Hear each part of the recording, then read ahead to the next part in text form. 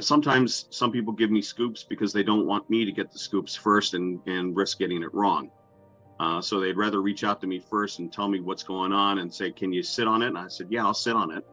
Just, let me know when it's okay to hit publish. So, I get that kind of reaction. And other people are pretty friendly just because we like this stuff. It's interesting to us, and we like to talk about it. And we're all Clevelanders, and we all we all care about this place.